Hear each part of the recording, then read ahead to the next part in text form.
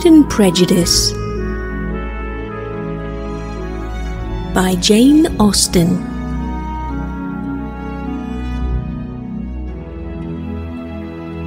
Read by S.D. Hudson.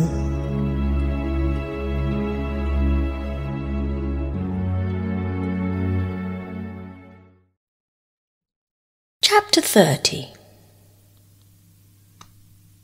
Sir William stayed only a week at Hunsford, but his visit was long enough to convince him of his daughter's being most comfortably settled, and of her possessing such a husband and such a neighbour as were not often met with. While Sir William was with them, Mr. Collins devoted his mornings to driving him out in his gig and showing him the country. But when he went away, the whole family returned to their usual employments, and Elizabeth was thankful to find they did not see more of her cousin by the alteration, for the chief of the time between breakfast and dinner was now passed by him either at work in the garden, or in reading and writing and looking out of the window in his own book-room, which fronted the road. The room in which the ladies sat was backwards. Elizabeth at first had rather wondered that Charlotte should not prefer the dining parlour for common use. It was a better-sized room and had a pleasanter aspect. But she soon saw that her friend had an excellent reason for what she did. For Mr. Collins would undoubtedly have been much less in his own apartment had they sat in one equally lively, and she gave Charlotte credit for the arrangement. From the drawing-room they could distinguish nothing in the lane, and were indebted to Mr. Collins for the knowledge of what carriages went along, and how often especially Mr. Burr drove by in her phaeton, which he never failed coming in to inform them of, though it happened almost every day. She not unfrequently stopped at the parsonage, and had a few minutes' conversation with Charlotte, but was scarcely ever prevailed on to get out. Very few days passed in which Mr. Collins did not walk to Rosings, and not many in which his wife did not think it necessary to go likewise. And till Elizabeth recollected that there might be other family livings to be disposed of, she could not understand the sacrifice of so many hours. Now and then they were honoured with a call from her ladyship, and nothing escaped her observation that was passing in the room during these visits. She examined into their employments, looked at their work, and advised them to do it differently, found fault with the arrangement of the furniture, or detected the housemaid in negligence, and if she accepted any refreshment, seemed to do it only for the sake of finding out that Mrs. Collins's joints of meat were too large for her family. Elizabeth soon perceived that though this great lady was not in the commission of the peace for the country, she was a most active magistrate in her own parish, the minutest concerns of which were carried to her by Mr. Collins, and whenever any of the cottagers were disposed to be quarrelsome, discontented, or too poor, she sallied forth into the village to settle their differences, silence their complaints, and scold them into harmony and plenty. The entertainment of dining at Rosings was repeated about twice a week, and allowing for the loss of Sir William, and there being only one card table in the evening, every such entertainment was the counterpart of the first. Their other engagements were few, as the style of living of the neighbourhood in general was beyond the Collinses' reach. This, however, was no evil to Elizabeth, and upon the whole she spent her time comfortably enough. There were half-hours of pleasant conversation with Charlotte, and the weather was so fine for the time of year that she had often great enjoyment out of doors. Her favourite walk, and where she frequently went while the others were calling on Lady Catherine, was along the open grove which edged that side of the park, where there was a nice sheltered path which no one seemed to value but herself, and where she felt beyond the reach of Lady Catherine's curiosity. In this quiet way, the first fortnight of her visit soon passed away. Easter was approaching, and the week preceding it was to bring an addition to the family at Rosings, which in so small a circle must be important. Elizabeth had heard soon after her arrival that Mr. Darcy was expected there in the course of a few weeks, and though there were not many of her acquaintance whom she did not prefer, his coming would furnish one comparatively new to looking at their Rosings parties, and she might be amused in seeing how hopeless Miss Bingley's designs on him were by his behaviour to his cousin, for whom he was evidently destined by Lady Catherine, who talked of his coming with the greatest satisfaction, spoke of him in terms of the highest admiration, and seemed almost angry to find that he had already been frequently seen by Miss Lucas and herself. His arrival was soon known at the parsonage, for Mr. Collins was walking the whole morning within view of the lodges opening into Hunsford Lane, in order to have the earliest assurance of it, and after making his bow as the carriage turned into the park, hurried home with a great intelligence. On the following morning he hastened to Rosings to pay his respects. There were 2 nephews of Lady Catherine to require them, for Mr. Darcy had brought with him a Colonel Fitzwilliam, the younger son of his uncle, and to the great surprise of all the party, when Mr. Collins returned, the gentleman accompanied him. Charlotte had seen them from her husband's room crossing the road, and immediately running into the other told the girls what an honour they might expect, adding, "I may thank you, Eliza, for this piece of civility. Mr. Darcy would never have come so soon to wait upon me." Elizabeth had scarcely time to disclaim all right to the compliment before their approach was announced by the door-bell, and shortly afterwards the 3 gentlemen entered the room. Colonel Fitzwilliam, who led the way, was about 30, not handsome, but in person and address most truly the gentleman. Mr. Darcy looked just as he had been used to look in Hertfordshire, paid his compliments with his usual reserve to Mrs. Collins, and whatever might be his feelings towards her friend, met her with every appearance of composure. Elizabeth merely curtsied to him without saying a word. Colonel Fitzwilliam entered into conversation directly with the readiness and ease of a well-bred man, and talked very pleasantly, but his cousin, after having addressed a slight observation on the house and garden to Mrs. Collins, sat for some time without speaking to anybody.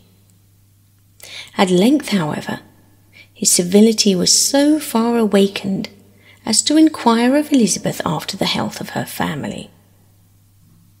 She answered him in the usual way, and after a moment's pause added, "My eldest sister has been in town these 3 months. Have you never happened to see her there?"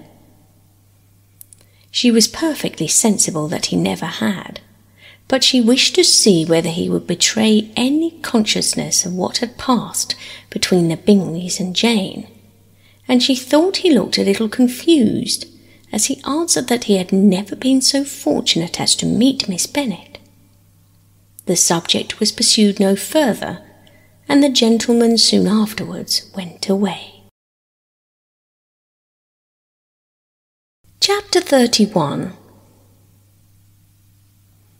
Colonel Fitzwilliam's manners were very much admired at the parsonage, and the ladies all felt he must add considerably to the pleasure of their engagements at Rosings. It was some days, however, before they received any invitation thither, for while there were visitors in the house they could not be necessary, and it was not until Easter Day, almost a week after the gentleman's arrival, that they were honoured by such an attention, and then they were merely asked on leaving church to come there in the evening.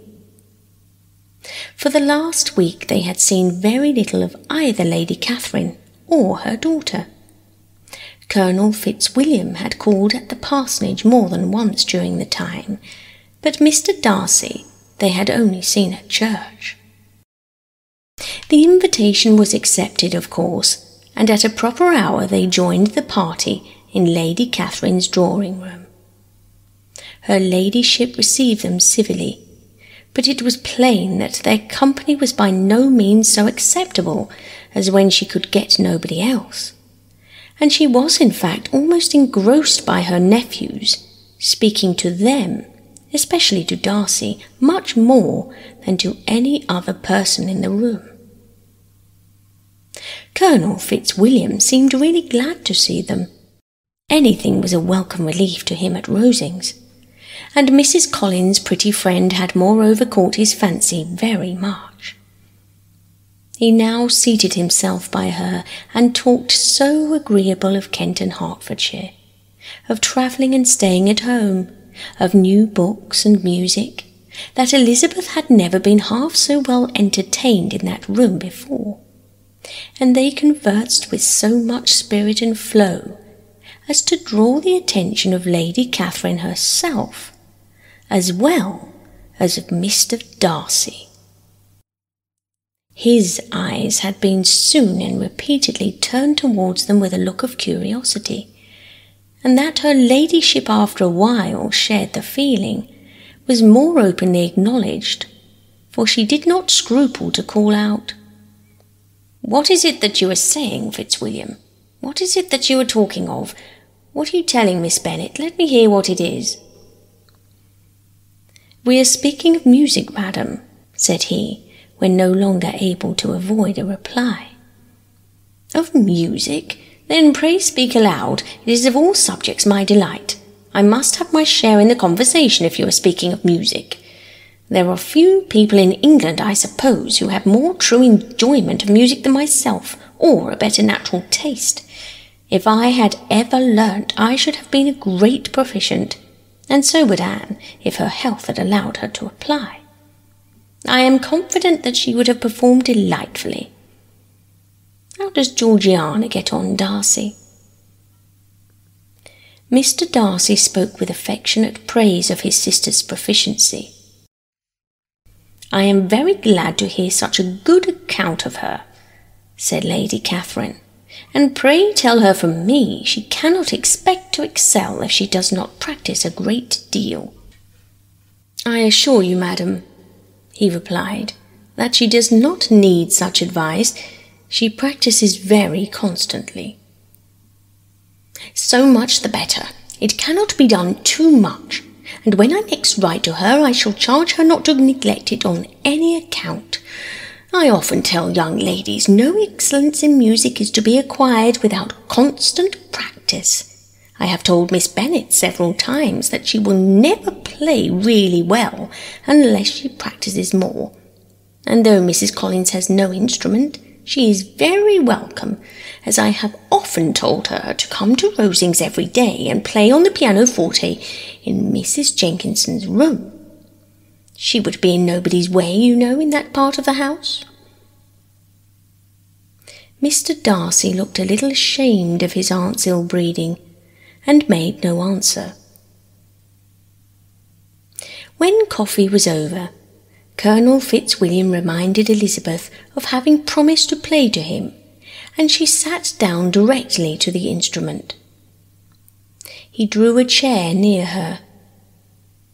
Lady Catherine listened to half a song, and then talked as before to her other nephew, till the latter walked away from her, and moving with his usual deliberation towards the pianoforte, stationed himself so as to command a full view of the fair performer's countenance.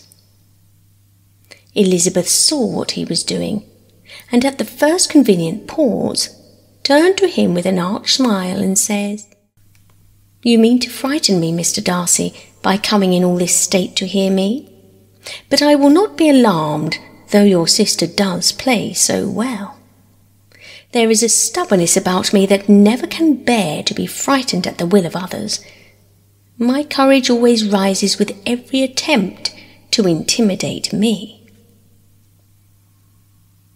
"I shall not say that you are mistaken," he replied, "because you could not really believe me to entertain any design of alarming you, and I have had the pleasure of your acquaintance long enough to know that you find great enjoyment in occasionally professing opinions which are, in fact, not your own."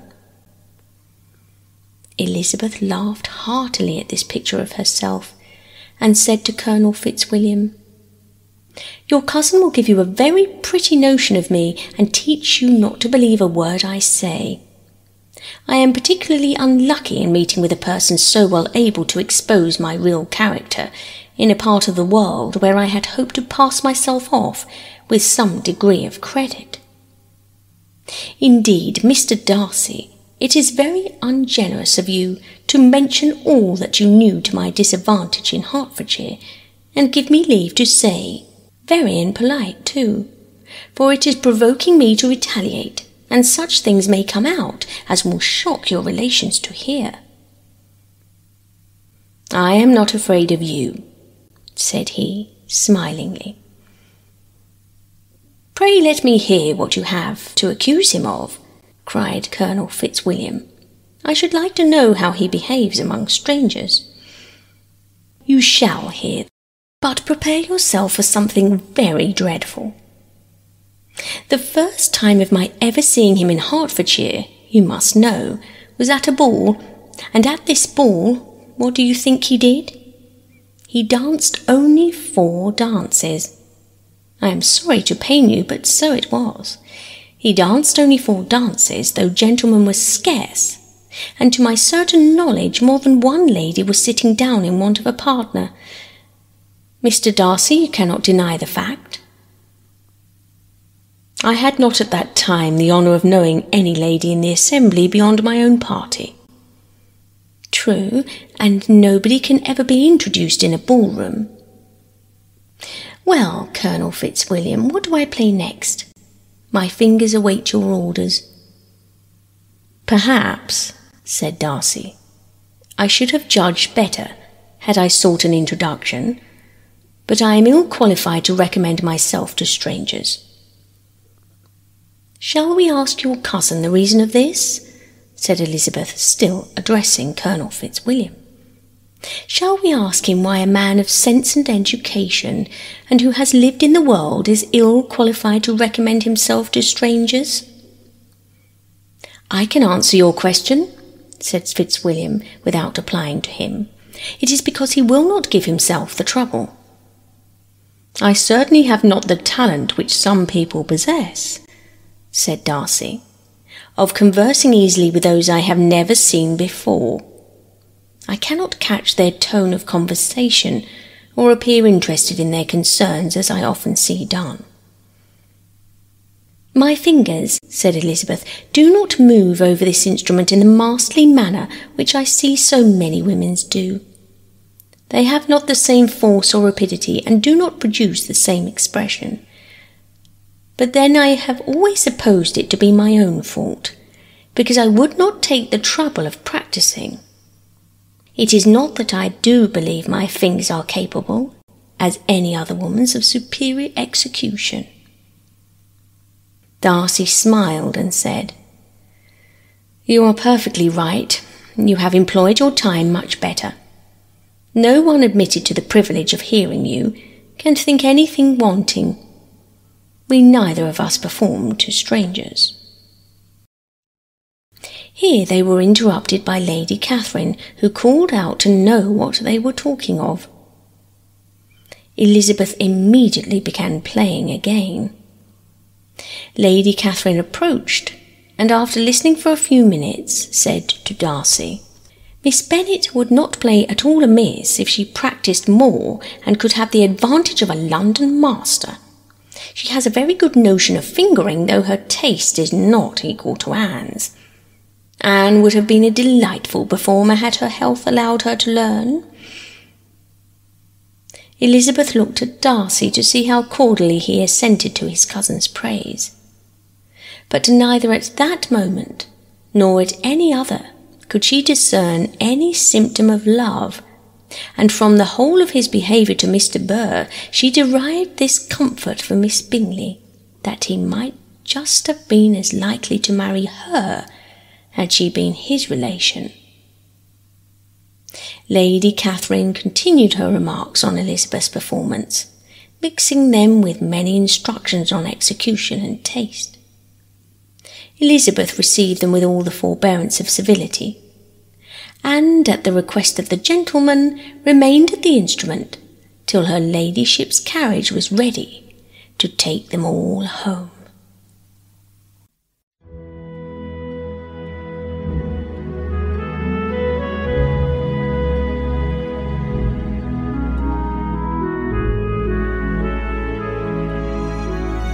I hope you enjoyed this episode. If you did, please consider following me for more.